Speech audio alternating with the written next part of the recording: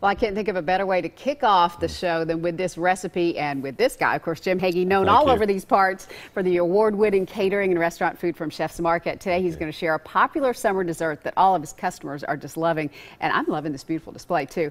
It's mason jar key lime pie, cute little individual servings, and that really makes an impressive display, doesn't it? It does make an impressive display. We do a lot of catering with and people love the little small containers. Yeah. It makes for a great way. And this key lime recipe, which is sort of a classic recipe I want to show you, works perfect, and you can bake it just right in the jar. Great. And key limes are in season right now. Okay, so I picked up easy to find in the grocery store. In the grocery store, I picked up a bag that was like $2.99 yesterday. Good. So they're affordable too.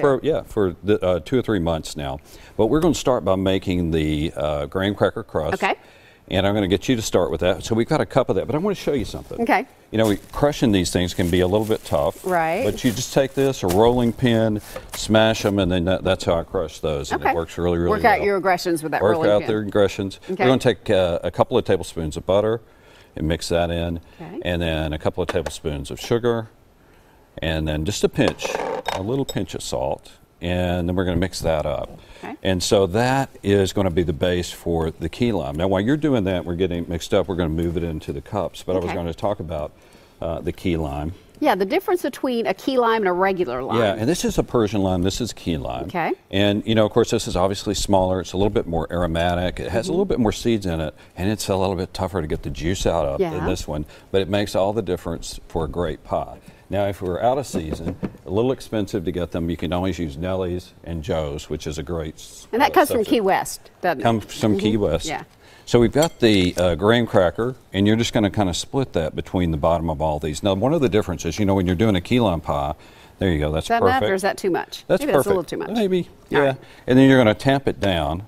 You found the perfect thing. I got, you know, I don't know what that says about me, but I brought a shot glass to tamp it down. But you can find something in the something kitchen that's the right size, yeah. Yeah. Okay. And so while you're finishing that, I'm going to talk about what to do for the rest of this. Now, we've taken 3 egg yolks, and I mix those up, and you want to whip them up as much as possible. You might even want to use a mixer, but this works really well. You're going to take a cup of key lime juice, that's 8 ounces.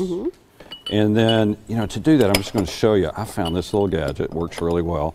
And you would do it just like you would a lime. So it's a little smaller then. A little smaller. Yeah. And you got that great juice. They have a lot of juice in them. So you're going to mix that together. And then 1 can, it's I think 14 ounces of condensed Eagle brand milk. You mix that in. And then the thing that really sets it off is to take the zest of lime. This releases the oil, and just adds a lot of flavor. Adds a lot of flavor. And you just mix that up.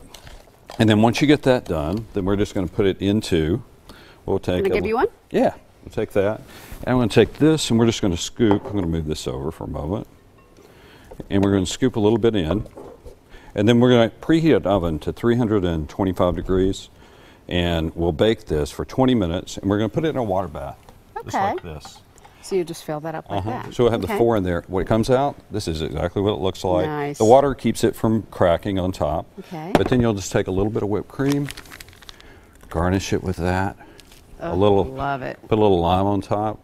And you could add a little zest too if you wanted to. A little zest too. And you could actually, you know, if you're going to take it on a picnic, just screw that lid on, put it in the cooler, and there you go. That is so great.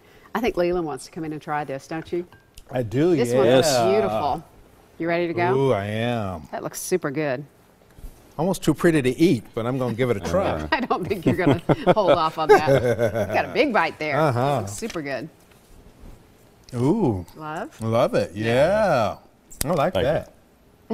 Thanks. It's super easy to make too, right? It is right? easy to make. I mean, it's like 4 ingredients to the base of the pie, and then 3 here, a little bit of whipped cream on top, and you know, one of the things too, if you still bake it, but it's only like 20 minutes in a low oven, so it's so darn hot outside. Yeah. This is the perfect refreshing dessert. Guys love it. It's not, you know, it's not as sweet as a lot of desserts can be, or as heavy as some desserts can be. So. It looks great. We've sold them a lot for parties this summer. I bet you have. Yeah, I can see why. I can't wait to try one. Thanks so much. Thank you. It's always a pleasure. Appreciate it. All right, we're going to have this recipe online this afternoon, or you can go see Jim over at Chef's Market in Goodlettsville. You love it? I do. Want more. We can make that happen.